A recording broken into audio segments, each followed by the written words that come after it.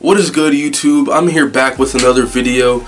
Now for this video I'm just going to be talking to you guys. A lot of you guys want me to make videos talking about the reset. So there is no official date on when the NBA Live Mobile reset is. I still do not think that it is anytime soon, but it will come in the future.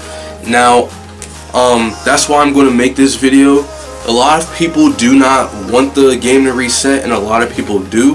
And I'm going to be going through the reasons why the reset is good, but reasons why the reset is also bad. So yep, make sure you definitely smash that like on this video, share it up. If you are new to the video, new to the channel, make sure you definitely subscribe. I'm going to have some gameplay running in the background. So yeah. So let's go through the reasons why the reset will be good. So the reason why the reset will be good is because usually when the game resets, the game gets better.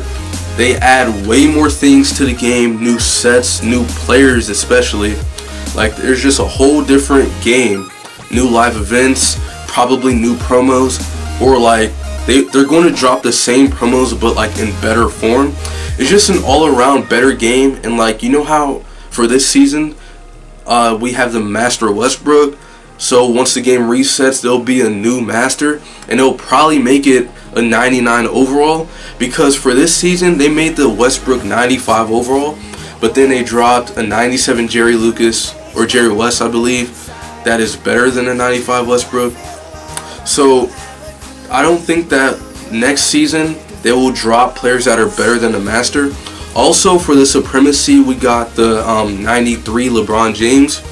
I believe that they're going to drop that again, but they're going to have a new player. So basically, when the game resets, there's a lot of new players in the game. They're going to add some new features and probably new gameplay. It'll be a brand new game, new players, new overalls. The promos will be a lot better. So that will just bring you a fresh game, and then everybody will start off from scratch. So then right when that game resets, everybody will be on an even level. Everybody's going to have bad teams, so then you don't have to really feel bad about everybody having crazy teams and crazy lineups. So basically, yeah, everybody's going to be on the same level, and everybody's going to be grinding it out, man, grinding it out. So now let's go through the reasons why the reset is bad, and the reasons why people hate that the game is resetting. Alright, this is the main reason. 100% this is the main reason. People don't want to lose everything that they've grinded for. Me, I spent a lot of money putting my team together. I spent a lot of money on that account.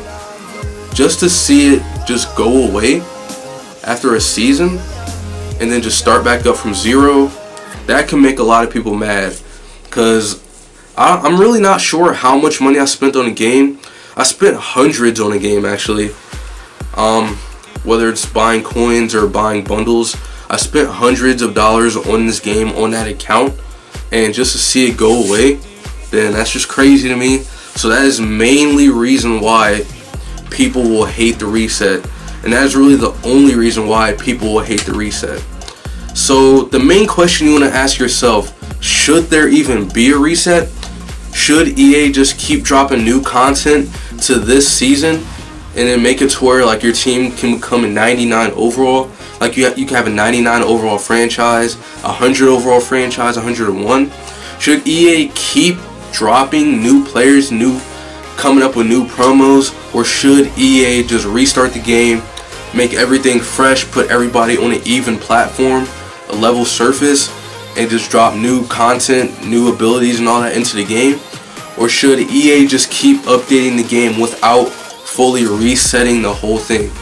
In my opinion, I think that EA should just keep updating the game, but make it to where like they keep adding new features, like update the gameplay, update the sets and all that. I think that they can just keep like adding stuff, adding higher overall players, probably add a few 99s, but eventually they will reset the game, in my opinion, just to throw fresh content in your face. But yeah, in my opinion, they should just keep updating the game for now. Just keep doing it. so that people don't lose everything that they've you know, grinded for and paid for.